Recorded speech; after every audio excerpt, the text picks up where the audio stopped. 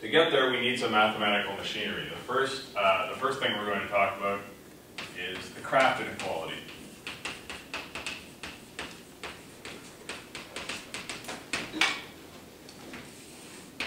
So first off, it's worth thinking about what makes a prefix code a prefix code.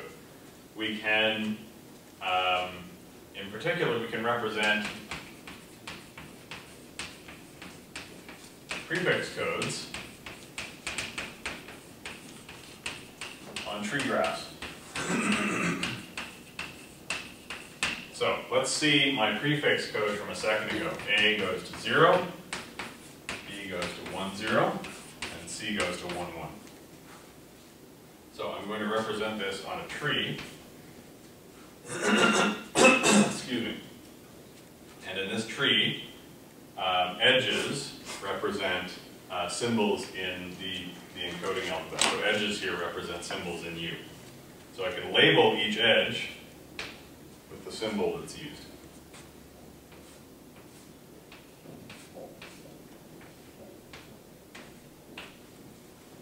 So this tree will give us every possible binary sequence of length 2. 0, 0, 0, 1, 1, 0, 1, 1. What must be true about prefix codes is that since no code word is the prefix of any other code, if I have a code word such as 0, all of the descendants of that code word must be removed. I'm not allowed to follow this tree beyond that descendant.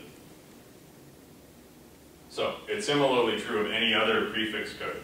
Basically, what the leaves will represent, the paths to the leaves will represent the code words, and anytime I have a complete code word, the tree must terminate. There's no code word that's the descendant of any other code word.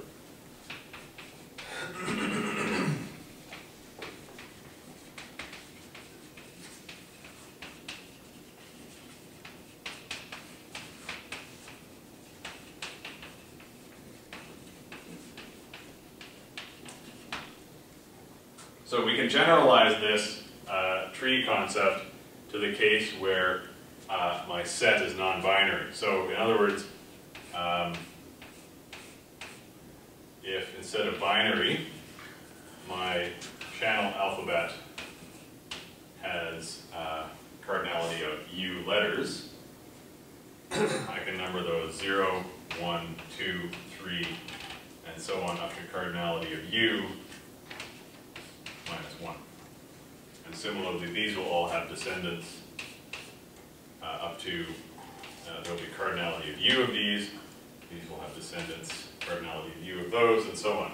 Anytime I hit a leaf, anytime I hit a code word, then all of the descendants of that code word are removed from the tree.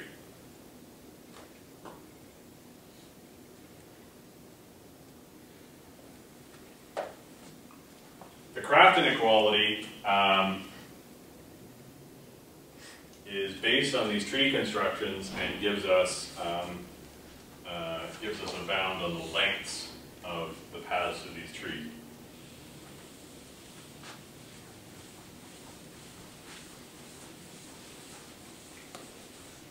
So the Kraft inequality states, let C of x be a prefix code with lengths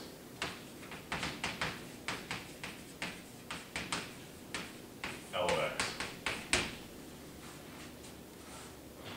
Then the code word lengths must satisfy the sum over all the code words in the all possible source letters, sum over all possible source letters, cardinality of the channel alphabet to the minus L of x is less than or equal to 1.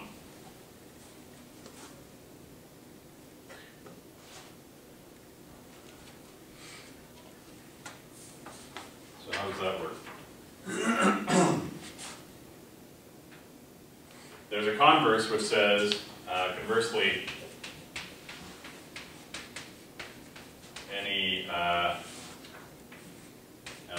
LX1, LX2, and so on, up to L cardinality of the sample space. In other words, if there's some sample space so that, excuse me,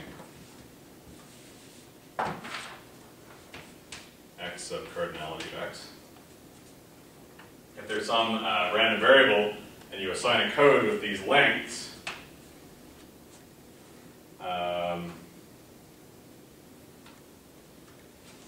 satisfying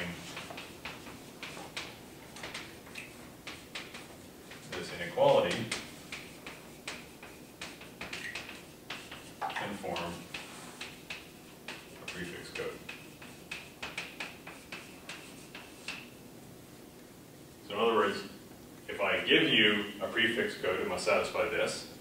And if I give you lengths satisfying this, you can form a prefix code from those lengths. The proof.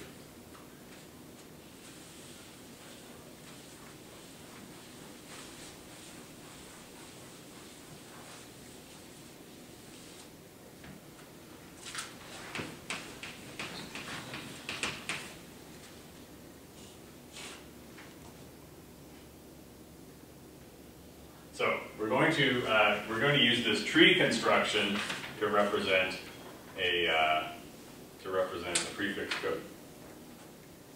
So form the prefix code on a tree where edges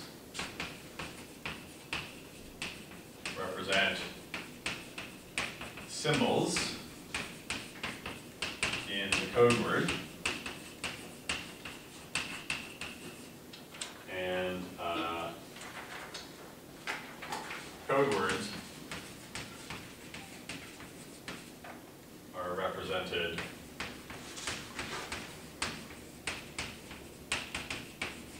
by leaves on the tree.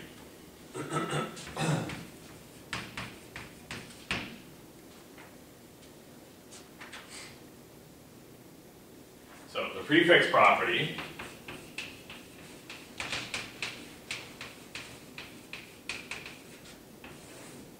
any code word eliminates all of its descendants from the tree. This is what I said a second ago.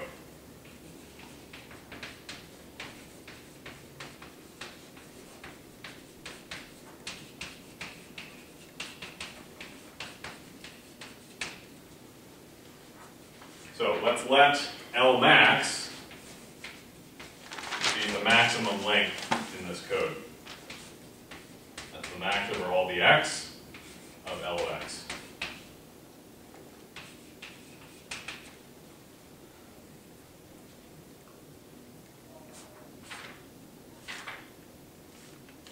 So if I construct a tree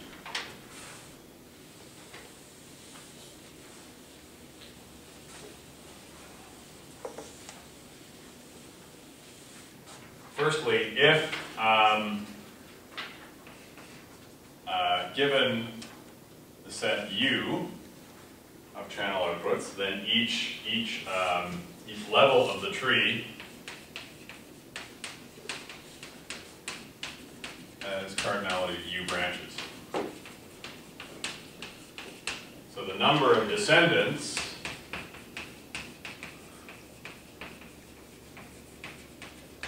without eliminating any descendants, the number of possible descendants at level L max is what?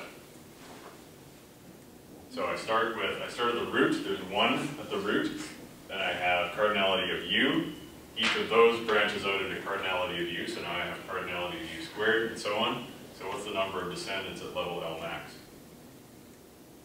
U to the power. It's cardinality of U to the power L max.